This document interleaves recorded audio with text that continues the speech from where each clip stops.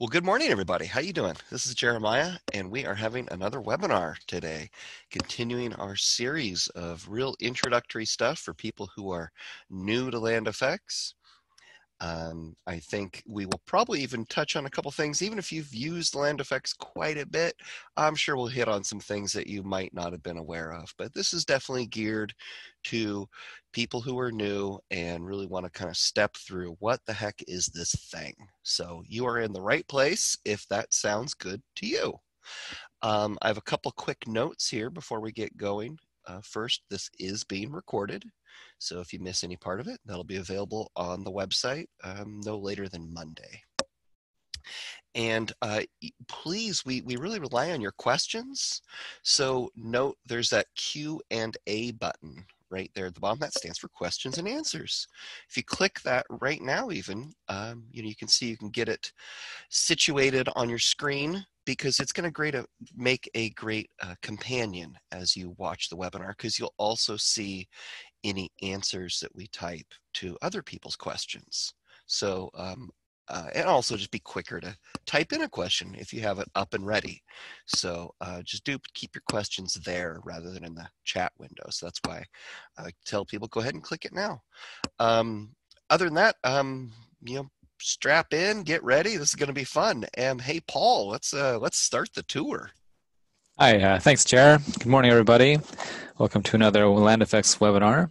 As Jer said, we are continuing the Land Effects Basics series here. Let's move forward. That first slide is always a doozy. My name is Paul Houchin. I assume that if you're watching this webinar, you're a new user looking to get yourself familiar with the software and how it works. So just a little bit about me, if you haven't seen me before or heard from me. I'll give one of these webinars every once in a while. Mostly, though, I'm dabbling in different departments here. I help with the creation of marketing and graphical aspects of the company and have a knowledge of landscape architecture, so I help with the development of content that is featured within Land Effects. And because I kind of know how the system works, I'm available to help our users with various usage support questions and issues. So if you call in, you may talk to me. Last week, Amanda started the series off with a webinar titled 101, the first steps with Land Effects. She gave some information on what Land Effects is, how you can install it, and some points that can help you save time and make your workflow more efficient. She also provided some files that are full with Land Effects items for you to play around with. With these, she showed some basic drawing setup. Then she wrapped up the presentation showing things like using a base file as an external reference, create a new project, and even adding a concept object to the drawing. So we're going to be kind of jumping off from there, and I will be using the base file from that file set if you do want to follow along. So here's the outline for today. I'm going to start off with introducing some key AutoCAD items that are going to be relevant to the following presentation. I'll jump into CAD and show you some of the main Land Effects managers and explain what those are there for and how to use them. That'll lead into finding and placing actual Land Effects content into your drawing.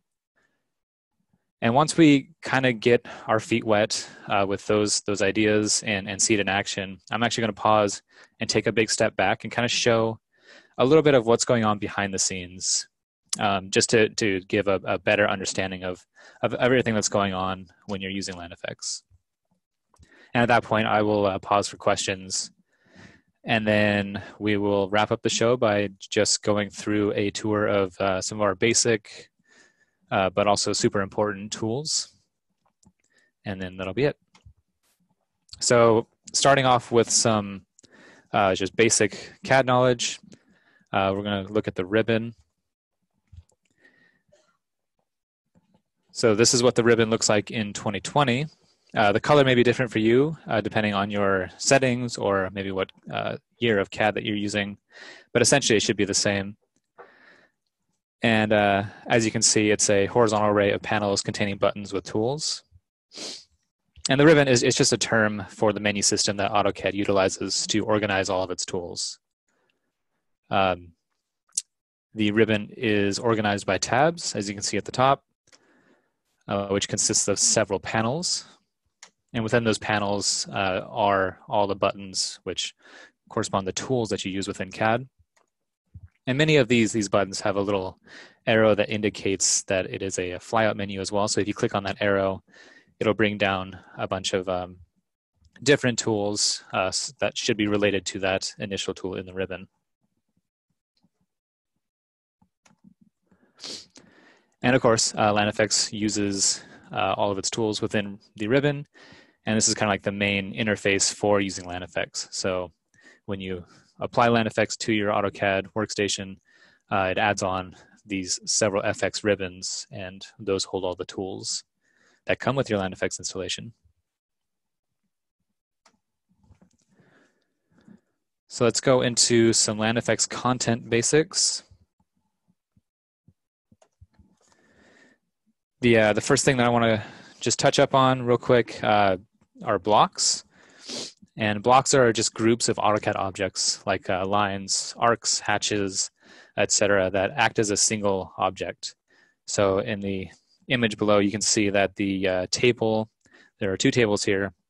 On the left, we have the table that is not a block. It's just a bunch of individual geometries. And after saved as a block, it is now a single object. So when you're using it, it's treated as a single object versus a bunch of separate lines and circles and arcs. Blocks are copied around in a drawing, but even though there are multiple instances of this block, it's all referencing the same definition, as you can see here. So we have 6 different tables in the drawing, yet they're all referencing that same initial block definition. On the right there, you can see it in the blocks palette manager there. And why is this good? It optimizes your drawing because your computer only needs to process the one definition.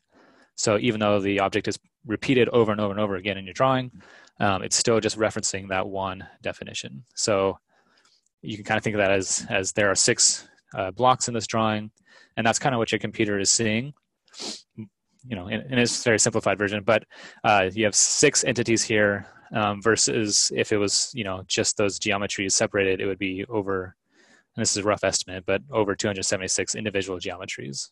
So it's optimizing your drawing there. And so that's why LandFX uses blocks for the majority of its content, so that your drawings are as streamlined as possible. Next thing I just wanted to touch up on are hatches, because this is the other thing that I'll be showing today as far as LandFX content. Hatches are just solid colors, gradients, or patterns that are used to fill areas within AutoCAD. And LandFX uses hatches for items such as ground covers, concept areas, paving and surface materials, areas for drip line, anywhere in a plan where you would, you know, draw a boundary and have it filled with some sort of area. Typically, we'll be using a hatch to represent that. So when we jump into CAD here, I'm going to be showing XREFing in the base file from the drawing set that Amanda provided last time. But I will be using a blank drawing. So you don't necessarily, if you don't have that base yet, or if you threw it away after last presentation, don't worry, because we're still going to be setting up a new drawing. So it's not super imperative that you have it. But if you do, and you want to XREF that in and have your monitor look like mine, go ahead and do that. And I'll show setting that up real quick here when we jump into AutoCAD. So let's do that. I'm just going to switch my screen here. Here I have FXCAD open, and I just started a new drawing. And so the first thing I want to do is, the first thing you want to do whenever you set up a new drawing in any CAD situation is you want to verify your units or set your units to the ones that you want to be working in. And so to do that, just type units into the command line, or if you just type UN, that'll bring up the units dialog box as well.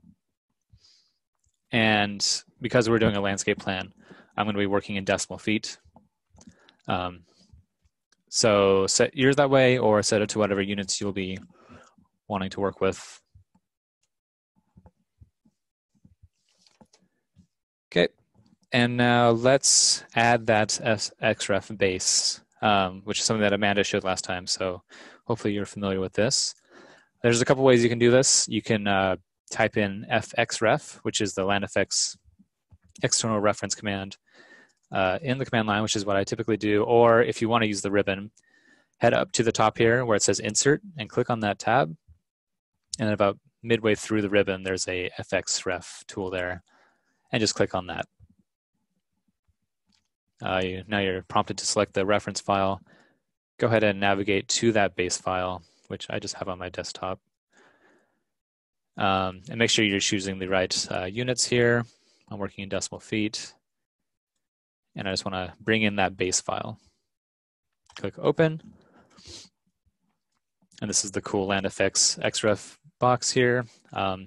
If the units were off on my xref, it would tell me that I have a mismatch of units, which is a bad thing to do when you're working with xrefs.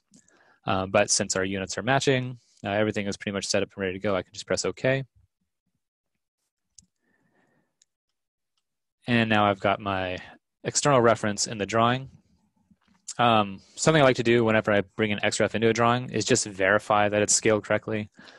That way you're not drawing on top of it and then realize later that something's, not set up properly. So I just want to take like a known distance, say one of these parking stalls should be around 9 feet wide, and I'll type the DI command for distance. And then I'll turn snaps on, which is OSnap. And what that does is it allows you to snap your cursor to endpoints or other geometries. And so I just want it to snap to one of these parking stall lines and this one. And I should see down at the bottom, well, that one's 10 feet. But I think that's more or less proper, 8.8 feet. So I know that, it's not 12 times too big or too small, that I'm working in the same units. So it's good to verify your xref scale when you bring it in. Okay, now that we've brought in our xref, let's set a plot scale to the drawing because this is going to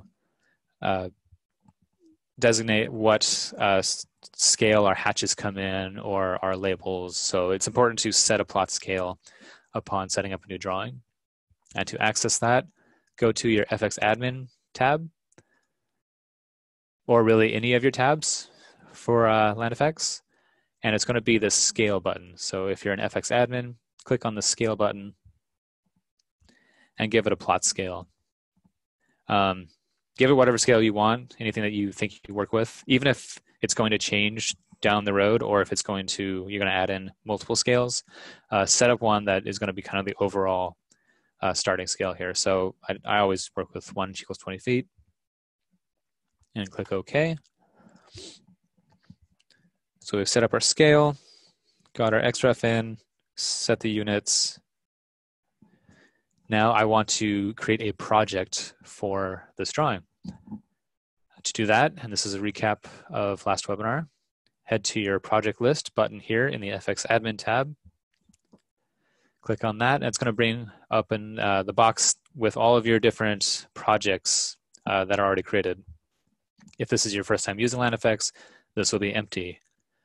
So all we want to do is just create a new project. Go ahead and click the new button, and I'm going to give it a unique name. The name doesn't necessarily have to be unique, but the number does. So I'm going to just give it the month and the year, and then just call it Webinar 102. And I'm going to ignore detail folder for now. I will give it a default preference set and then click OK.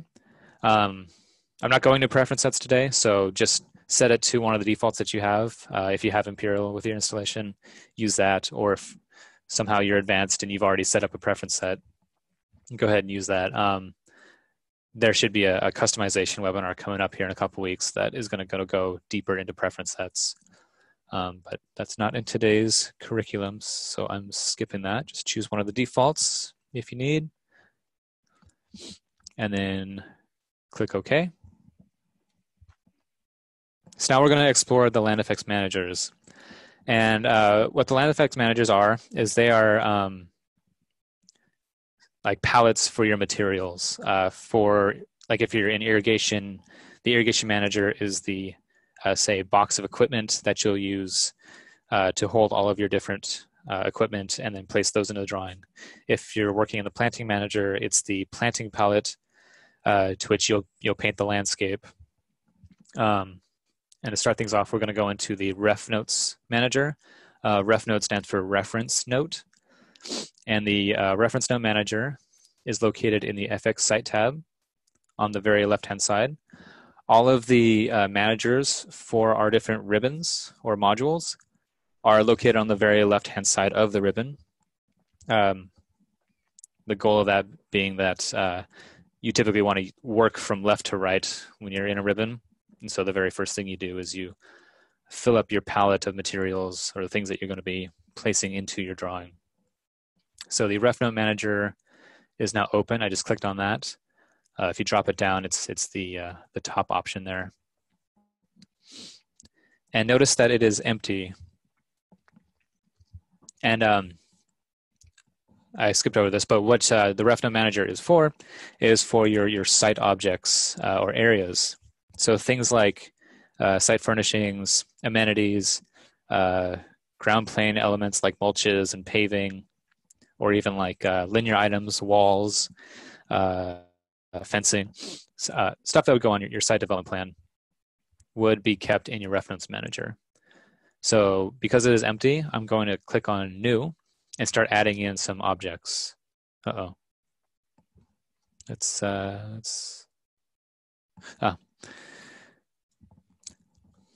So our reference notes are split up into 4 different categories here within this box. We've got notations, amenities, lengths, and then area volumes. The notation part of the ref notes dialog box is it allows you to create a note for an item. That note you'll place a call out for in your plan. So in your plan drawing, it'll be displayed as just a call out with a number, but that'll correlate to whatever data that you put in from this box. So if you put in a note for an object, you can then call that object out in your plan. And then when you run a schedule, all the notes, the number, and any of the other data that you apply to that notation can then be read in the schedule of the plan. So it doesn't actually place an object other than an actual call out. But for this example, I want to start by placing a table into the plan. And so that's going to be located in amenity. So if I click this top button here for amenity, it's going to bring up a web-based dialog box. And you can click on generic or custom to add in your own data. It'll basically just revert you back to this box where you fill everything out yourself and then assign a symbol from our generic blocks library. But I'm actually going to choose one from manufacturer. So under generic and custom, there are several manufacturers that have given us their catalogs to show off in the system. So you can actually browse through their catalogs without leaving CAD and pick actual products from them. So let's choose a Maglin furniture here. And that just takes you deep into this catalog. You can organize or filter out site furnishings, planners, site improvements, or then like the different categories of items. So let's just go to tables. And then here you can click on the series icon, or you can, let's make this a little bigger, navigate to the series on the left here. So I want to choose one of these. Let's choose this recycled plastic model.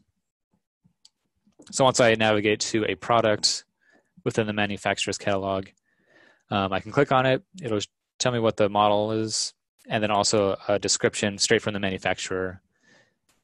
For that item, if I click on more info, it'll actually bring up the manufacturer's website for that product. So you can actually look at what information they have. And so it's a little more detailed here. But if I want to add it to the project, I just click on add to project. And now this reference node data box has been filled out a little bit with the description. There's already a symbol assigned to it because it's a manufacturer product. There's already a block assigned to it, so you don't need to assign your own symbol to it, but you're welcome to click on this box and then navigate to a new block. And I'll show how that works more with planting when we get there. Moving down from the description, you can give the table or whatever it is a unique number. You can assign it to a division. So if this is a table, I might want to put it in site furnishings here. It's going to give it a number automatically. And the more that you add in, this number should change to make it a unique number. If you know a cost for it, or if you want to do like an estimated cost, you're welcome to put that in. I don't know how much it costs, maybe a little more. You can give it a cost, you can set it a detail. And these user fields, that's going to be more preference settings. So we're not going to go into that right now. So whenever you have your product in, just click OK. And you'll see it enter into your RefNote manager. It's still not in the drawing. It's just now this product is placed into your project data. If I want to place it in the drawing, all I got to do is click on it and then click the place button, or I can double click on this entry here.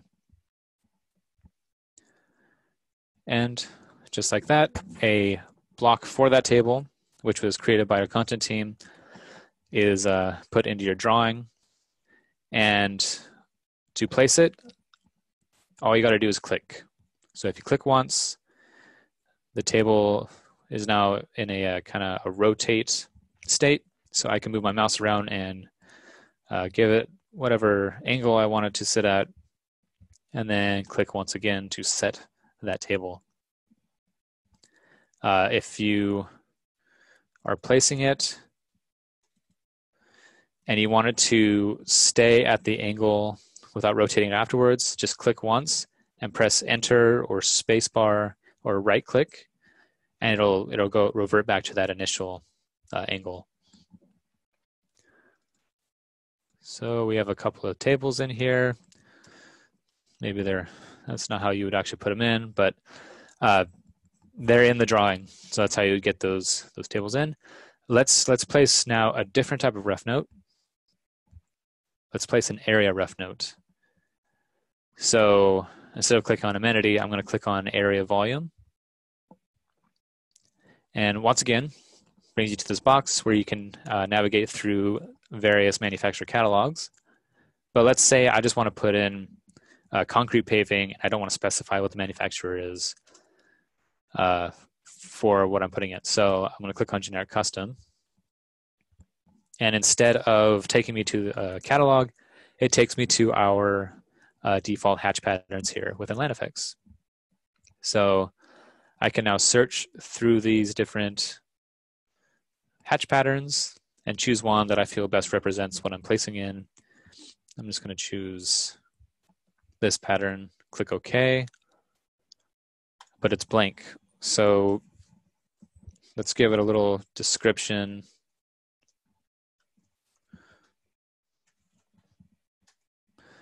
Maybe that's what you want it to be. Give it a division. Paving, concrete, gave it a unique number, P-101, and I can give it a cost. If I want it to not just be an area, but a volume, if I want basically LandFX to calculate what the actual volume of the concrete is, I can give it a depth. Concrete, maybe I want 4 inches deep of concrete. So I would put that in there and click OK. Or if you're just calculating square footage, you just leave that blank and then the volume won't apply. So now I have my ref note area. I can start placing that in the drawing. but because it's not a block, it's a hatch pattern, it acts a little bit differently. So go to place as you would the block. But now I want you to bring your eyes down to the bottom of the screen. This is the command line. And this is super important to keep your eyes on while you are working in AutoCAD. Because whenever you're using a command or a tool, it's going to give you directions on how to use the tool, or it's going to give you various options to use that tool more effectively. So right now it's telling me to select a polyline to hatch. And so if I already had a boundary line drawn, and it could be a polyline, it could be a circle or a square, or some kind of shape, as long as it's a closed boundary, I could click on that and it'll fill the hatch pattern within that boundary.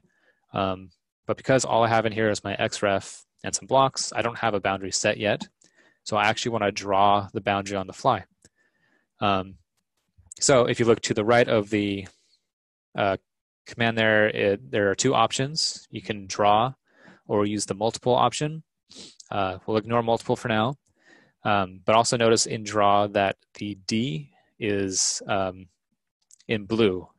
And what that indicates is that you can press the D key to use the draw function. Don't go down here and click on it because that doesn't work. That's just going to cancel the command. So instead, press the D key, and now the command line says to click a start point. So now I can simply start clicking around, and it's going to basically give me a polyline.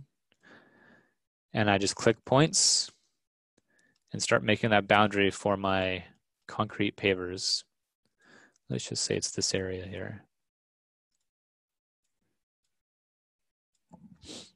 And now to close the boundary, because it has to be a closed boundary, I'll just draw my last point here, and I'll press enter, or I'll right click, or press spacebar. Just don't press escape. And it'll basically automatically draw a line from the last point you click to the first point that you clicked and create a closed boundary.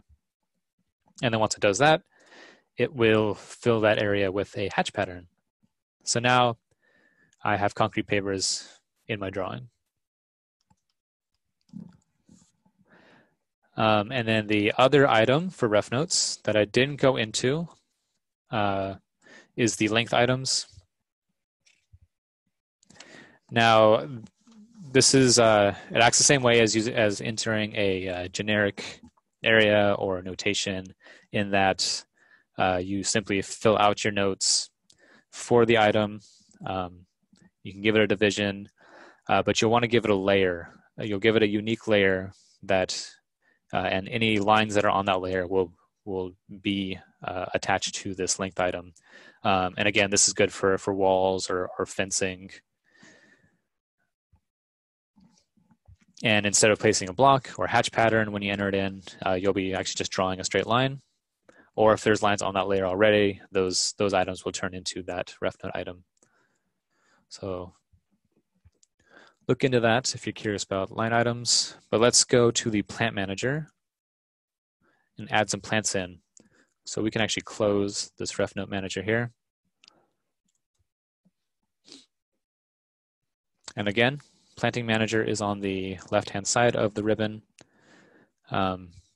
If you hover your mouse over a button in the ribbon for long enough, you'll get an expanded description of what that item is. So if you're ever curious about a tool and maybe you're unsure about clicking it, or you've clicked it, you're not really sure what you're supposed to do with it, hover your mouse over it for a bit and you'll get a nice description of what that tool is good for.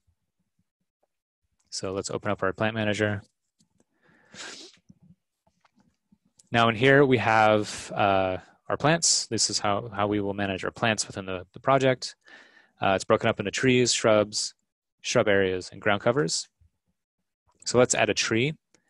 Similarly to ref notes, you want to click the new button, and this will open up not a manufacturer's catalog, but it will open up our planting database. So now I can search for my plant that I want to add in. So I'm going to add my favorite tree. Maybe it's not the best tree for a lot of uses, but I'm just going to type in a partial botanical name. You can also just type in a partial common name or any part of the plant, and it'll filter out the hits for that search criteria. So I want to add in the floss silk tree, this one here. Once I have my plant chosen, I just want to hit add to project, and it's going to add that into my plant manager. Now notice here I got an indicator that it has been added. If I want to keep adding more plants, I'm welcome to research. Maybe I want to put in an oak. I can search and then put in an oak tree of some sort. Hit add to project, it'll add it. And when I'm done adding plants in, just press done. If I miss some, I can hit new and add more plants in afterwards. But so I've added in my tree, but I've just added in a tree. So I don't know what the data behind it is. So before you add it into your drawing, let's take a look at how it's represented in the system. Click on the edit button. And the edit button is also available in the RefNote manager. To go back to the data for those ref notes, just click on the edit button. So hopefully you kind of see a pattern of how the managers work. They're kind of very similar across the different modules. So here's our tree information. We've got the botanical name, common name. This is a unique plant code. It needs to be unique per plant. And various buttons to alter it. You can change the plant to a different species. You can edit the plant code. You can edit the name. You can add remarks to your plant. You can change the group that the plant lies in. You can give it a cost. But if we want to just put it in the drawing, the most important thing we need to do is give it a symbol, some way that it's represented in the drawing. So with 2D selected, click on this blank square. And what that's going to do is it's going to open up our tree symbol library. And we have thousands and thousands of symbols in this library. And if you look down below, you'll notice that the command line said it's about to download all these files. And I will show a little bit more about this a little bit later, but basically this is a new installation of Land Effects, and these are slide files. And because I had never opened this before, the system downloaded all of those slide files so that I can view them in this dialog box. And so you can browse through all of these symbols and choose whatever one you want to use for that. Let's go up to the top. I just want to choose the most simple symbol. Click OK. I'm going to leave it at 20 feet. Once I have a symbol assigned, I can double click on this, or I can click place, and then you just basically place by clicking your mouse, your left mouse button. When you're done, press enter, or you can press escape. And now we place some trees. So let's go into ground covers, which is going to be similar to the area volume version of the ref notes. So first go to ground covers up top, click on new, and I'm going to find my example plant here, Diamondia, add to project, click on it, hit there we go. Hit edit to bring up that plant information. I think I was clicking a little too fast there. And we have our basic information again. Again, you can totally customize this. I'll give it a plant spacing, 12 inches on center. And I want to, once again, choose a symbol. This time, instead of blocks, it's going to bring up my hatch patterns. So let's give it a hatch pattern. Click OK. And now, instead of drawing the area on the fly, I want to actually fill in a pre-drawn area or a boundary line. So what I want to do is just fill in this circle. There's a couple ways you can do this, but probably the simplest way is just to type circle in the command line and draw a circle. And then click place. Okay, and instead of draw or any of these other options, I'm just going to select the polyline to hatch. Now I don't want to click within the area. I want to click the actual object itself. And when I do that, hatch pattern is entered and scaled appropriately based on my plot scale that I set earlier.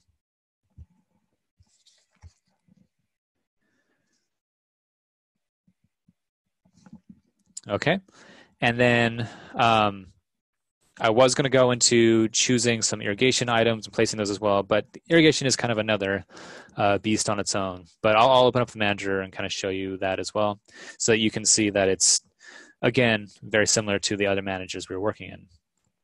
If you go into FX Irrigation and click on the leftmost button, you'll open up the irrigation manager. The different equipment is categorized by heads, valves, auxiliary equipment, and drip. And then there's a couple new buttons, the source data and the pipe data buttons. So if you want to specify where the water is coming from, you click on the source data, and there are a lot of options within here. I'm not going to go into it. If you want to have a little bit more depth, intro to irrigation, and all these different options, we have a webinar from last January called Getting Started with Irrigation. I would recommend checking that out because it goes a lot deeper into these introductory aspects. But just so you know, it's here. You have your source data.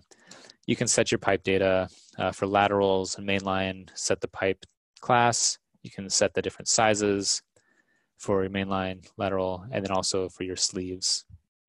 And then just like the other managers, you click new to add a new object in. So under heads, I have all these different options. Say I want a turf spray. It's going to bring up those manufacturers, and I can add in specific models from manufacturers with the data that they provide. Really handy. So looks like time is going pretty quick. Let's pause here and kind of take a step back and look at what was going on while I did the things that I just did. So let's jump back to my slideshow. So the first thing we did do is we added project data to the drawing. And let me just organize my notes here real quick. Okay, so we added a new project. And what a project is just it's data that is hosted by us. It sits in a database, and there's no physical file for your data, but you can back up your data to called the .lfx file. And if you do that and you take a look at it, you kind of get an idea of kind of what's going on in your projects. So, for example, I brought this up just to quickly show. Obviously, you don't have to know any of this to use LandFX, but maybe it'll help understand kind of what's going on in the background. So here's just when I created that project, this is what I made. And it's very simple. This is an empty project. All it is, it's the name of the project, the number, and then I assigned a preference set down to it there on the bottom. Nothing in there. However, when I added my ref note items into the project, you can see at the top, that's that bottom box from here. I've now added a bunch of more data objects into the project. So in this jargon of code, this is the concrete pavers, which is the ref notes area. You can see that it's an area, pavers, the description, the hatch pattern that was assigned to it. Down here, this is the Maglin bench, the Maglin bench description, the block that is associated now with that Maglin bench. And then here we have some planting stuff. This here is the data for that tree that I chose. You can see that it's plant, the code for the plant. Down below that, you see that it's organized into the trees group. So this is kind of what LandFX is doing in the background with your project. It's organizing all of these things together and keeping them tidy so that you don't have to do this. And now let's look at the LandFX folder and kind of what's happening on a more, I don't know, physical level, I suppose. So this is my land effects folder. You all have one if you've installed land effects. It might not be on your C drive. It might be if you're a standalone installation, but if you have an office server setup, it could be wherever you've put that. But within land effects, you have all these different folders that houses your content. And I just want to show the blocks folder real quick. So if I was using land effects for a long time, I would probably have a lot more folders in here because I would be using a lot more items.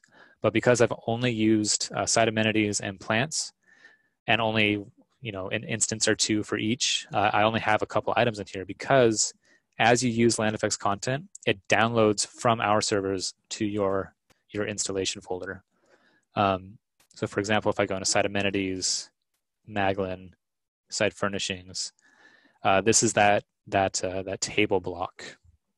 And this block was created by our content team here and saved into our content folder that lives on the cloud that downloads automatically into yours. And as I used it, the block was downloaded. So if we take a look at this block, just to get a little understanding of what we've done here, this is a very simple block. If you don't have properties open, you can open up your properties dialog box by typing PR into the command line and hitting enter. And this is always nice to have open just generally in AutoCAD because whenever you click on an object in CAD, you can see what that object is, what layer it sits on, and all these other settings for that. So it's always good to have your properties open in some fashion just to kind of know what you're working with. But if I select everything for this block that's visible, you'll see it's all on a single layer. The layer is LK-FURN-025M. What that means is that LK is it's a block layer. FURN is our indicator for site furnishings. And then 025M is our pen width. And then the color of the layer corresponds to how this prints out in black and white at that pen width.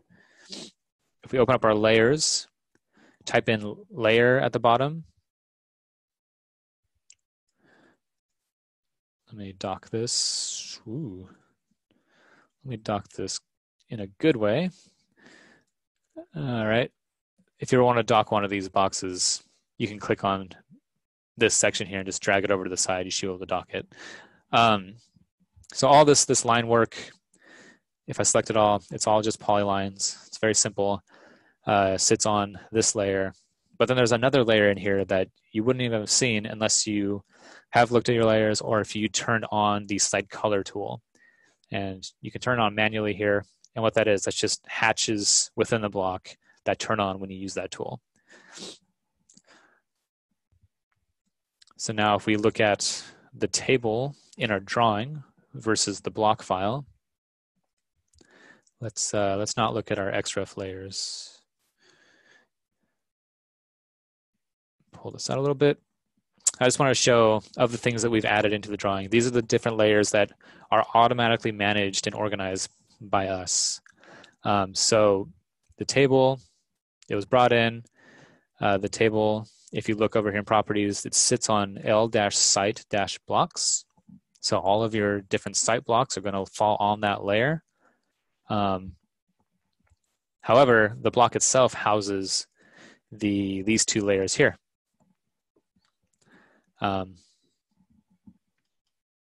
So I just want to show that so you recognize that we are kind of managing all of these background processes. So that you don't have to. You can simply go in with the vanilla install of LandFX and just start placing stuff in. And we've kind of got an organization system that works. Same with the tree layer here. These are different tree layers within that tree symbol. And the tree itself sits on LP tree. So if you want to turn off all the trees at once, you can freeze this layer. Notice that there are some hidden layers within the tree. These are just various gradients of a shadow. But again, you don't have to manage that through your layer manager. You can use various tools that we have to turn on the color or turn on the shadow, which is neat. It's makes it a lot more user-friendly than just using AutoCAD, at least in my opinion. So let's close this. Some other things in our blocks folder you may have seen. So we've got an index document. It's just some data that LandFX reads. You don't need to worry about that. In our planting folder, where the tree symbol lives, there's the block that we downloaded, but then there's all these slides, and those are just those preview slides that you saw when you're choosing the tree symbol, if you were just curious as to what those were. Okay, time is going. Jer, if there's any questions right now, I can pause, and then afterwards I'll go through and show some cool tools.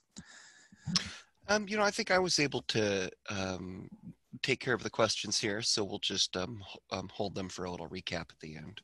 Okay, excellent. So now that we've done just the most basic stuff in LandFX, we've placed some plants. We saw the data and kind of what's going on in the background.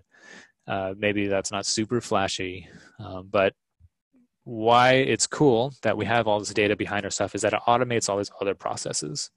And so I kind of want to just show some of the cool stuff you can do with that's directly related to our stuff having data behind it. And if I would just stop zooming in and out. Okay, so what I'm going to do is I'm going to demonstrate some tools in the planting ribbon. But keep in mind that in the FX site ribbon and the FX irrigation ribbon, a lot of the same tools that are available, they might be called something slightly different or have a slightly different function to adhere to that specific module, but a lot of the same tools apply to all the different ribbons. So I'm just going to stick with planting because I find it easy to show off. So we're not going to go into concept stuff.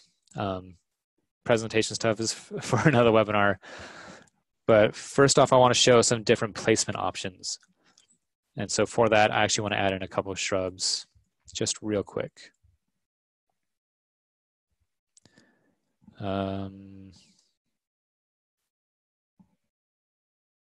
What is the name of that?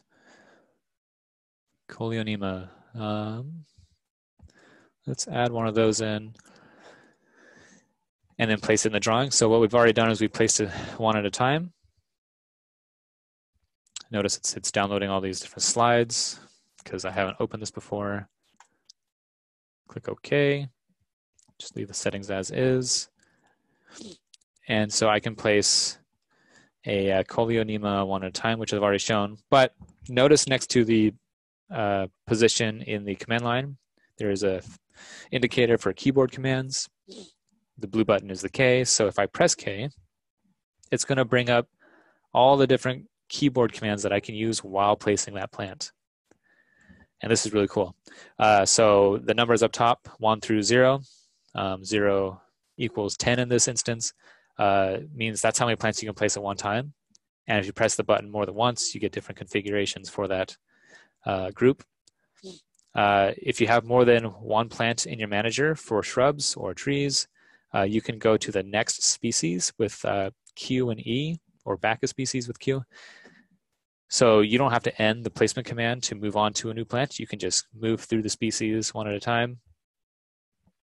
There's various spacing buttons, copy along line and arc, paint mode, copy along polyline. So I want to show copy along line, which is V. So if I hit V after placing one shrub, suddenly there's a line drawn to my mouse from that initially placed plant and several plants in between. While I'm doing this, before clicking, I can press the S key to change the spacing between best fit and spacing at 100%. If I press the A key, I can decrease the spacing between the plants. And if I press the D key, I can increase the spacing between plants. And always just press K to kind of go back into the keyboard commands. And the idea here is to place your left hand over the WASD keys with your 3 fingers on your left hand, thumb on the space or thumb on the C or V buttons. So you can be effectively working with your mouse hand and your keyboard hand at the same time. If you've ever played a computer game, that's kind of the setup for that. And so once I click my spacing setup, I just click to place that line. I can click and press C instead of V, and it's going to bring me to an arc. And to start the arc off, I want to specify the midpoint of the arc, click that midpoint, and then drag my mouse around, and then click to place. So I can effectively place more than one plant at a time with various keyboard commands. Also, let's show shotgun real quick. So if I press the 3 key, it's going to give me 3 plants. Press it again, different configurations. Got those, the D key and the A key rotate that configurations, the A and the S key increase and decrease the spacing.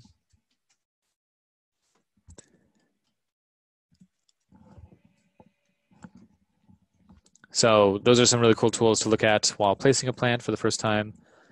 Say you've already placed some plants and you want to place some others without going through your giant list in the plant manager. Say I just want more of this plant in this planting bed.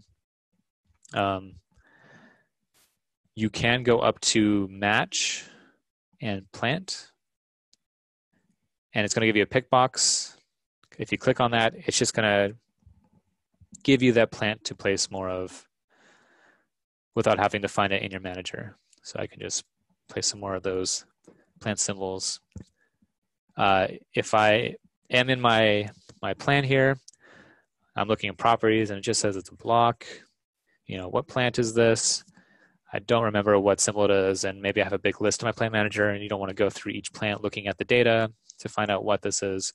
Click on the Edit Plant button up here, and then click on that plant, and it's going to bring up the plant name and all the data behind it. Alternatively, you can select the highlight tool, which is neat. It allows you to select an item or a plant, and it'll highlight all of those plants in the drawing, so you can easily find out where they all are. And then if you look down the command line, it tells me the quantity of the plants and the plant name. And then just click highlight again to get rid of the highlight.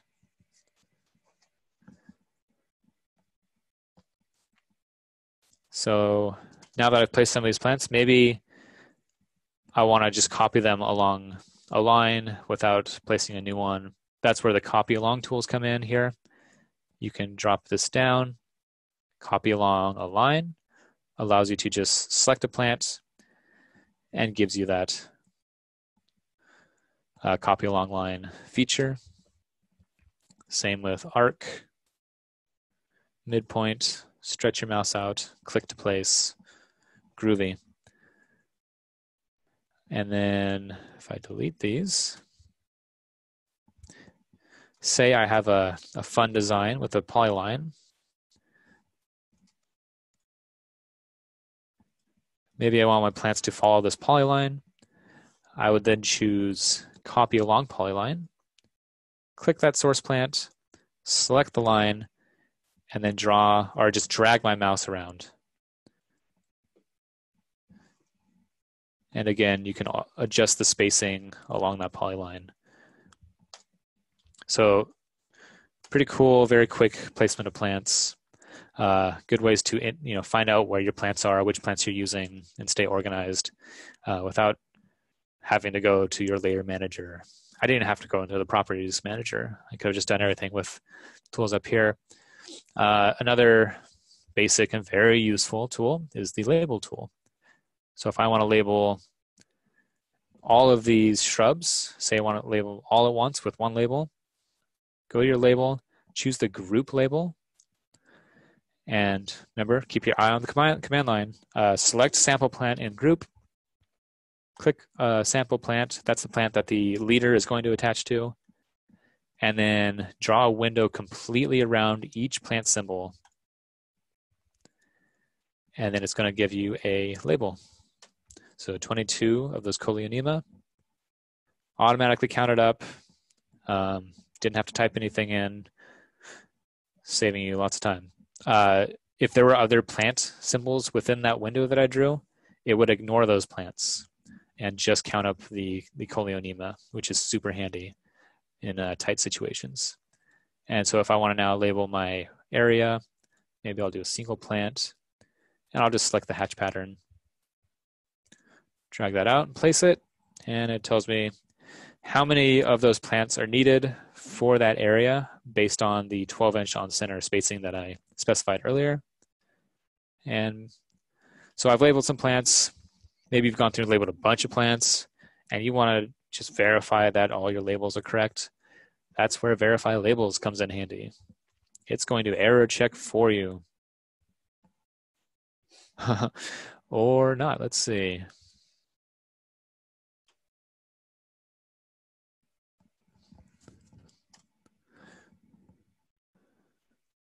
Let's delete this label.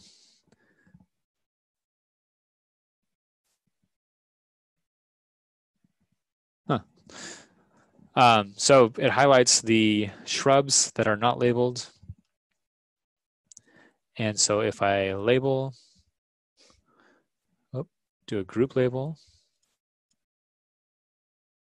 and draw my window across, fix that error that I made, and verify labels, it should correct that. I don't know about this tree though, because I didn't label that. Yeah, that's a feature. No, you didn't. Well, you didn't label any trees, so it assumes that was intentional. So, yeah. So now that I've labeled one tree? That's right. Okay. Yes, as long as you've labeled at least one tree, it'll actually start looking for trees. I guess if you're doing a shrubs only plan and there are trees in there, maybe you just want to verify the shrubs. So we have error checking. Also, if you've accidentally labeled a plant more than once and you verify, it'll highlight those mistakes in a different color, yellow in this case, and let you know which label is errant. So you can just remove it. So of course, once you maybe correctly label everything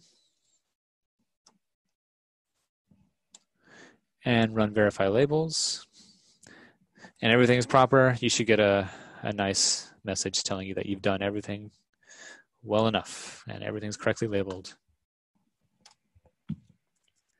And then last thing that saves a lot of time is the schedules. And these are available for all the different modules. And I'll show a planting schedule here. You can access the plant schedules in the plant manager here down at the bottom, schedule button, or if you head up to the drop down or flyout menu here, click plant schedule. It's going to give you a lot of options for how you can display your schedule. I'm just going to leave it as a default. Click OK and click to place. And I went ahead and quantified everything. If I had more data in there and remarks, it would have added that as well. Something to notice here is that since I used the plant schedule button last in this flyout menu, it is now the button to click on. So if I want to place another schedule, I don't have to expand the flyout. I can place a schedule. Something handy to note here is that if I make changes to the plant numbers, I can update the number here by clicking the label button. And I can redraw my window, update the number, but then also I can regenerate the schedule by clicking yes, and then clicking on the schedule, and it'll update the quantities or whatever changes you've made to that data. And it has been in 1 hour, so I will take any questions at this point. Sounds great. Yeah, we definitely got a lot of questions. I was able to type answers to most people. We had, for instance, some really good ideas that I think, this is how we operate. But Brianna, for instance, had an idea on how would you get that hardscape hatch to align with like the edge to rotate the pattern.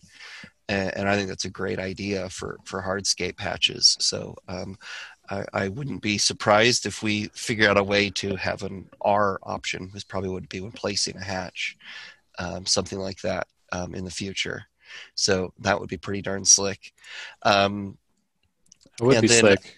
and then lots of other ones like one that just came in. Jeff asked a quick question. How would you edit that schedule? Say perhaps you edited the container sizes of those plants. How would you then edit the schedule to reflect that? So say you have sizes of plants in here and you want to edit.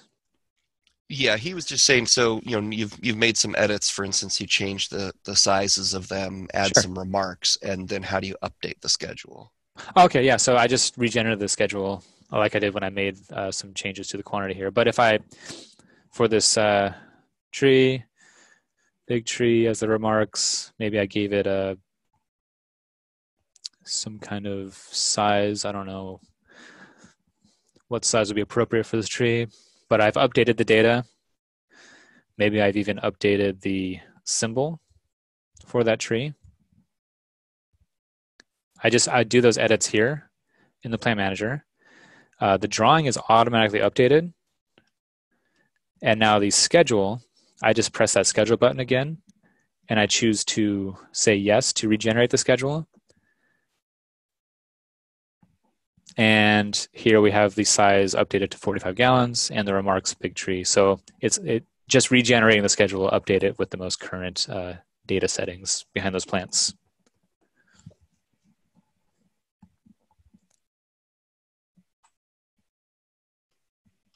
And then, another really good question here. Jennifer was asking how to have a hatch pattern ignore, like, for instance, those tables in the little courtyard there.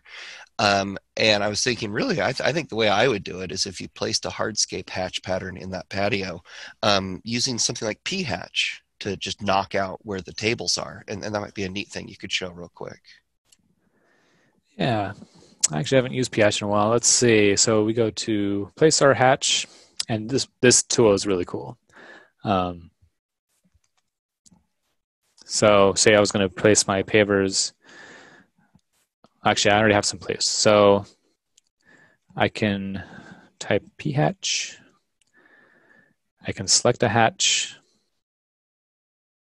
And it's going to bring me up some brushes that it needs to download the slides for. And I can pick a shape of brush to paint my hatches. And so you can just paint onto the hatch. So if you have some of that hatch down here, say I wanted to just place a little bit, maybe I start in the middle, place that hatch, then I use P hatch, which is also located in, is it in the home tab of the ribbon? It should be also even under the hatch ribbon button thing. Ah, Yeah. there it is. So P hatch, if you don't want to type in that command. So the way that works is you just select your sample hatch pattern, and then you have your different brush shapes that you choose from. And then you can start actually just clicking as if it were a paintbrush, and it'll augment that boundary of the hatch and start going around. And there are keyboard commands if you want to be more precise. I believe A and D, rotate. So if I want to try to match that angle of these tables, maybe I put the tables in at a better angle, but I can get up close and paint in. You can up the size as well to get a bigger area, just using the W key. So this is it's a fun way to kind of get some more complex hatch boundary shapes on the fly if you have very specific shapes. Otherwise, But don't what? forget the tilde key to remove hatch. Otherwise, you can simply say you have a circle here. Whoop. C is no longer a circle for some reason. So C for circle. Say we place the concrete pavers within that circle.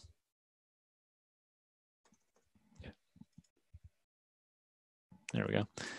And then we go to p-hatch. Let's look at the keyboard commands after we select the hatch. So these are the different options you have with that p-hatch. So tilde is the add subtract. So if I want to remove hatches, I can press that tilde. I can then maybe just cut out. Do you have to cut out from the boundary? Ah.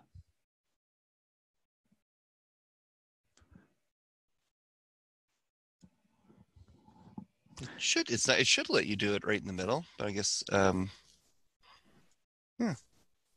yeah, always, that's the thing with like this one is people send us like an unusual shape that they perhaps for whatever reason weren't able to use p-hatch on, and are able to improve the logic in it to see how it can be a little bit better. But yeah, it definitely is a fun one to play with. Yeah, I enjoy p-hatch quite a bit. And then if you just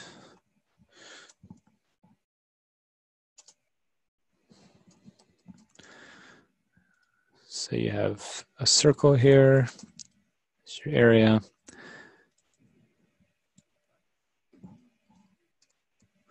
I'm using the multiple command. So I've pressed multiple, select the outer boundary, select the inner boundary, and it actually ignores that shape on the interior, which is how I would go about ignoring areas like the table. But the paving would go under the table, so you'd probably want to count that.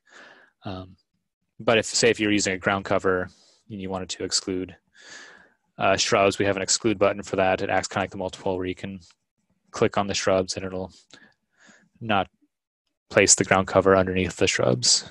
Actually, I think Amanda even recently did a power tip on exactly that, on either excluding the hatch or just applying a solid to the bench so it just shows over the hatch.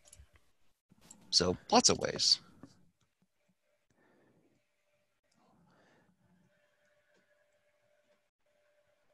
Yeah, it was pretty recently. I do recall that one.